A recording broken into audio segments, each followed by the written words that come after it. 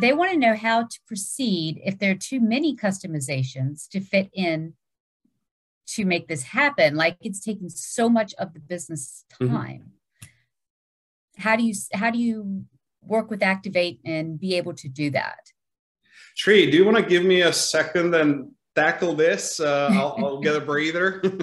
Absolutely. No, see, cloud is all about standardization, right? I mean, we all know that it's all about how do we run with prepackaged content, which will help you get a faster value for your implementation. Yeah. So it's also about the mental thought process to say, do I have a cloud mindset to say that, am I going to take whatever workloads that are running on my on-premise to the cloud directly? Or do I want to see what does it fit for my business transformation on the cloud and implement that? Yeah. So it's a choice. And that's exactly what we've been trying to say, that it's not just a technical migration, right? It's also about the business transformation that comes in where I choose what is right for me to run on cloud.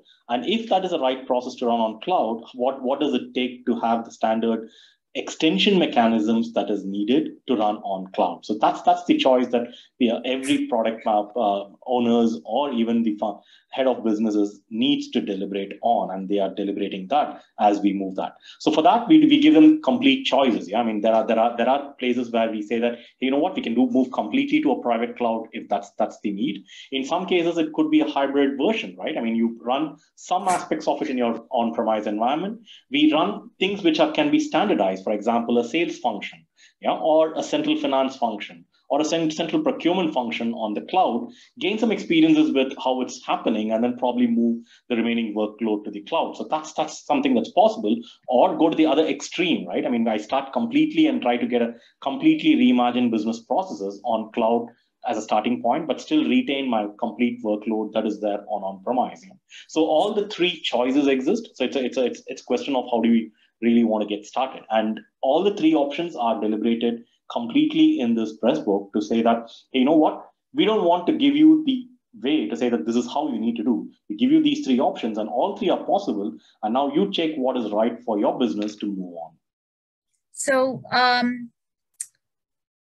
oh, here comes another one. Another question just popped in, which is good. Can we use Activate? Kendall, I'm sorry for jumping in. I'll jump in with some of the assets that we have built in Activate to prevent this from happening in the future. So a lot of our customers, as they are starting to implement S4, they may still apply the same mindset and the same principles in extending the solution by going in and modifying the code or going in and creating their own custom code.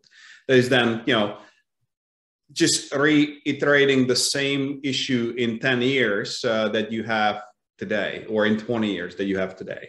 So what we have established in Activate is this concept of solution standardization board, or if you will, design review board, right? That's been established as one of the foundational elements that you set up at the beginning of your project.